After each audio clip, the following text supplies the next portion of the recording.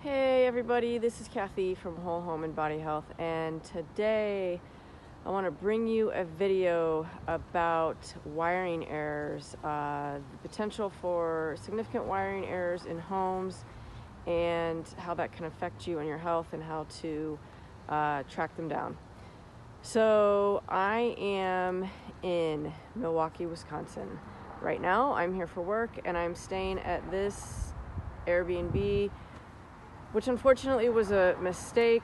I am exhausted, I'm anxious, I'm depressed, I'm irritable, I'm cranky, because this has turned out to be a shit show. I can't even talk. This has turned out to be a shit show of an EMF location. So, let me show you what I'm talking about. Okay, so the radio frequency fields aren't bad.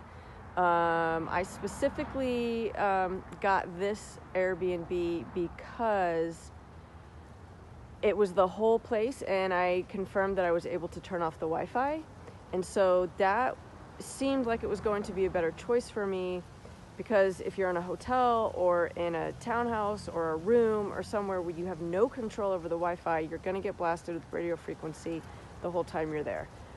So that's why I chose this specific location. But what I have found, instead of the radio frequency, we've got really high magnetic fields. Now, we want this number to be under 0.2 milligauss. Right here, just standing in the front yard, I'm at 1.5 milligauss. And as I head towards the house, it gets much higher. So I'm not even at the front door. Here I am at the front door.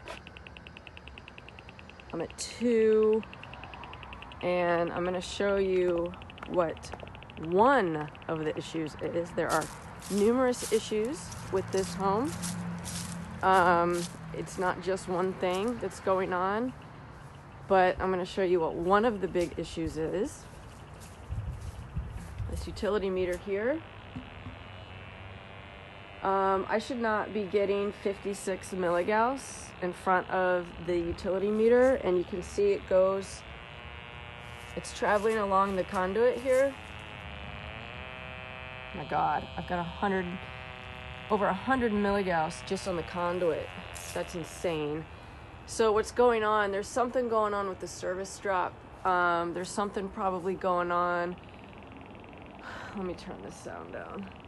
With the neutral wire, which is up there, which is going out to the transformer over there, and it's creating these huge fields. That's crazy shit right there. So that's not the only issue. And so, when I'm staying at a B&B, I do this sometimes so that I can turn the breakers off if I happen to come upon an issue like this. But that is not, if I turn the breakers off here, that's not going to fix that issue, because it's coming from the utility company. It's not coming from the house wiring itself. It's an external issue. And I did turn off the main breaker, and we did see a reduction, but not fully. And we saw a reduction because there's numerous other issues here. And so we're going to head inside, and I'm going to show you those. Okay, just walked in the front door. Here's the living room area. You can see I slept on the couch last night because that was the best area I could find. Kitchen, and then we come back here to the bedroom. So I actually slept in here the first night because I got in late. I didn't want to turn my meters on because I didn't want to know. And I didn't think there would be an issue. But the next morning, I slept like crap. So the next morning, I turned my meters on. And I'm getting almost 3.5 milligauss on the bed. It's really high, you guys. 2.5 on the floor. So then I'm freaking out, thinking, what in the heck is going on? So I'm walking through the house. Sorry about the lighting. So you can see it goes up. Oh my God. 11 milligauss on the floor in the dining room area. If I come over here, I'm getting close to the utility meter. Good God, that is crazy. I mean, you guys, these are some of the highest levels I've seen inside of a house before. So all over the place.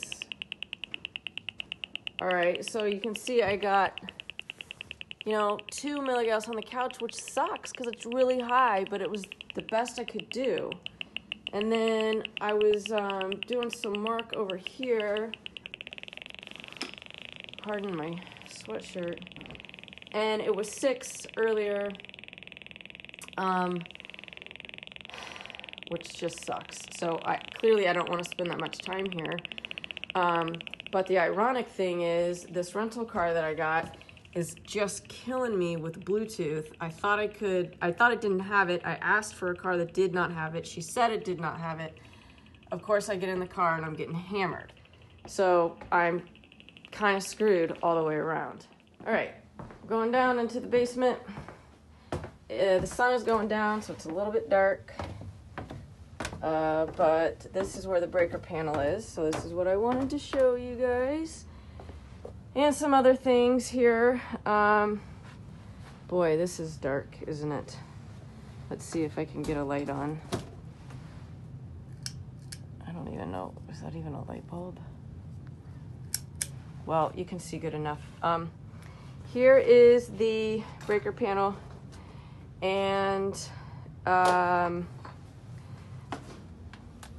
got a huge field going on, obviously near the panel, because you always do, but it's still higher than normal.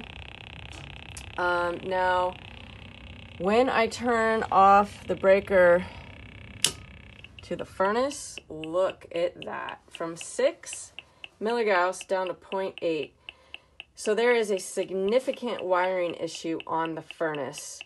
And when I was upstairs, and I put my meter on the floor, which was probably somewhere around here, and I was getting up to 10 or so milligauss, it did go down significantly when I turned off this breaker.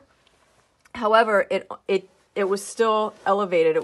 It went from like 10 to maybe 2 or 3 milligauss, which is still very, very, very high. So I'm going to just show you that again. I'm going to turn this breaker back on and check out. Golly, that's high. So there is a wiring issue on the furnace for sure. And now I'm going to walk over to where the furnace is. I do have a little flashlight that I found upstairs. I'm not sure how it's going to work, but let's see. Okay, cool. So here's the furnace, and this is just a stinking old furnace. And so I don't know, what the wiring issue is per se, or, there's probably it's just old. And so we would need an electrician to get over here and find, there may be a neutral to ground connection. Oh boy. Yeah, there's some definite issues here. I wish I could show you this a little bit better, but the next step here would be to get an electrician over here to figure that out. So definite issue. However, it's not the only one. Remember, we've got current on the utility meter, and maybe a loose neutral or something somewhere from the utility side. We've got the furnace issue, and this over here is the water, and we've got current going on over here. Okay, so I just turned my Gauss meter on. This is a little tricky because I've only got so many hands holding the flashlight plus the meter plus the camera, but we'll do our best here. Now, if I take my Gauss meter over to the water, check that out. So I've got 5 milligauss coming in on the water pipe. So here is another issue. Now I'm going to try to get my clamp meter around some of these pipes here and see what kind of current flow that we may have. Right, so this is just a small little clamp meter here, nothing special. It's an easy one to travel with. And let's see if I can get it around this meter here. Let's see what we've got. Oh, boy, that just started to increase. I'm not sure why. Someone's using water in the neighborhood. So we do have current. I know that's upside down. Sorry. It's about 1/4 of an amp. Definitely an issue. Wow. Check that out. It's going up to 9 almost. Now, if I get my clamp meter on the ground wire, interesting, I don't have anything on there. That's odd. I would definitely expect that to happen. If I put the clamp meter over here, yep, no. Wow. I don't know if you saw that. This just jumped up to 16 milligauss, and now it went back down to 7. It's jumping all over the place. This is a significant issue. Now, I want to show my clamp meter over here. Still 1/4 of an amp. So, again, you guys, I'm sorry about the lighting. This is the best I can do. But you get the idea. So we've got current on the water pipe. We've got a significant wiring error on the furnace, plus probably a lot more wiring errors. And we've got a neutral issue. This is like House of Horrors here for wiring issues and magnetic fields. So the radio frequencies, not a big deal. I'm not getting cell tower. I am able to unplug the Wi-Fi. So, you know, that was one of the biggest concerns I had when I booked this place. But unfortunately, it totally backfired because of these huge magnetic fields that we're getting from multiple issues. So did my best here. You know, turning off the breakers really didn't solve the issues. Did reduce it a little bit, but not enough, especially when I was sleeping. Of course, I had to sleep on the couch, and so I was getting about 2 milligauss on the couch. When I turned off the furnace and other breakers, it brought it down to about 1.5 milligauss, and that's it because of these other issues. And I didn't want to sleep all night with the furnace off because it got pretty cold last night and it was rainy. So I had to sleep in 2 milligauss. Better than 3 to 4 milligauss that we had in the bedroom, but still way too high. And so these are the issues that you guys need to look for. So I just wanted to, you know, give you an overview of some of the things that we need to be looking for when we're staying in a rental, when we're renting a house, when we're buying a house. You don't want to, you're not just concerned about the cell tower nearby. You're not just concerned about the neighbor's Wi-Fi. You got to look at these other issues because they're equally, if not more important, and so critical that you get an understanding of this so that you can avoid these issues, because people might be unplugging their Wi-Fi at night, which is great, but if you're sleeping in, you know, 4 milligauss, not great. That's not good.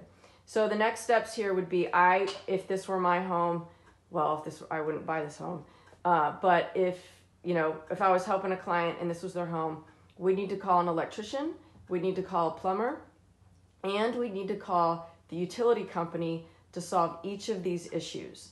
So it's going to be a big deal, and they may all not be able to be solved. We would want to put a dielectric union on the water pipe so that we make a break in that current flow. And in some places, you can do that. In some places, it's very difficult because plumbers won't do it, or the water company won't let you do it. It may be against code. So that may or may not be able to be solved. The current flow on the utility meter and the conduit,